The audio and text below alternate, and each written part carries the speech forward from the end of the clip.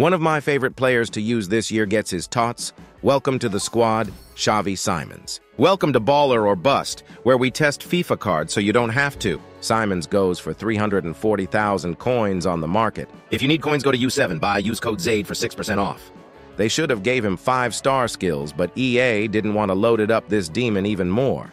He's got technical plus, lean body type, with flair and first touch too in his dribbling. Extremely smooth on the ball as he's got crazy agility and balance too. He's got long ball pass plus and tiki-taka plus, so his creative ability is high level with 2 passing playstyle pluses. He's almost got max pace and he's got quick step, so his speed is pretty good. In-box finishing is great. Has finesse shot, chip shot, and trivela. Great trivelas from distance too. He's got surprisingly high physicality stats for a guy that's lean at 5'10". He's just one of those guys that can do it all. He can even help out defensively. My favorite position for him was actually out wide on that right side. That technical plus is just so good on the wing with his pace, and he's got the ability to either hit a long shot trivela or play a nice ball.